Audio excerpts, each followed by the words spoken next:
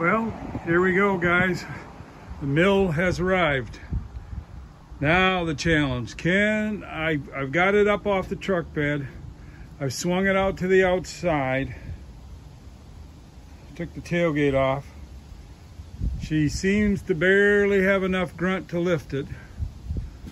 Can I safely swing it over on the ground? Or not the ground, actually I'm swinging it down to my deck. And then it's going through here into the shop. As you can see, this is getting to be a very tight machine shop. And this is the base right here. And it's going into this corner. Yeah. Hopefully I can rig something up above here where those chainsaws are.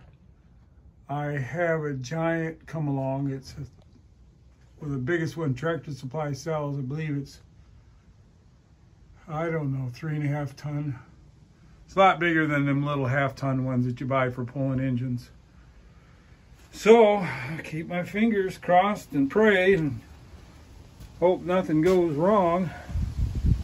Awful lot of money in this machine. So I will join you in a few minutes, and if I don't, you will know that I probably went to the hospital. So that's it for right now. Wish me well and pray for me. Bye.